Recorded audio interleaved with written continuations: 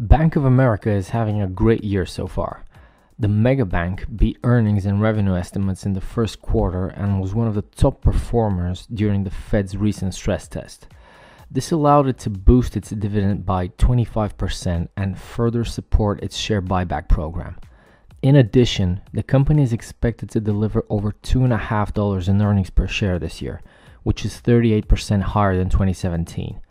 But all this is about Bank of America, the business. Bank of America, the stock, is an entirely different story. BAC reached just over $33 in mid-March and has been in pullback mode ever since, losing around 15% as of last week. There seems to be a divergence between the optimistical fundamentals and the market price, which isn't at all surprising since they go hand in hand just as much as they don't. This means that either the fundamentals are painting an unrealistic rosy picture, or the stock is undervalued and the bulls have some catching up to do. To find out which of these two assumptions is correct, we've been looking at Bank of America's current decline from an Elliott Wave point of view on this 30-minute chart you see here. What's visualized here is BAC's drop from above $33 to down below $28. Its wave structure suggests that a simple ABC zigzag correction has been in progress since March 12th.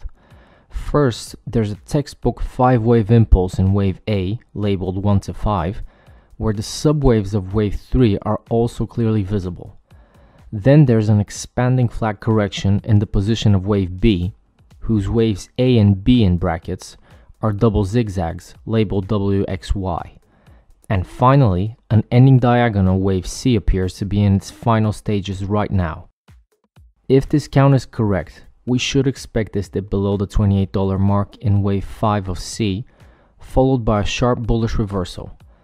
According to the theory, once a correction is over, the larger trend resumes. BAC was clearly in an uptrend prior to this ABC retracement, so targets above $33 are still very reasonable, and it looks like the Elliott Wave principle and the fundamentals agree that Bank of America deserves a higher valuation. Give us a like and a thumbs up if you agree with the analysis, and share your thoughts in the comments about where you think BAC is headed. You can also subscribe to the channel for more Elliott Wave videos. We cover stocks, forex, gold, oil, and cryptos, so there'll be plenty more videos coming up.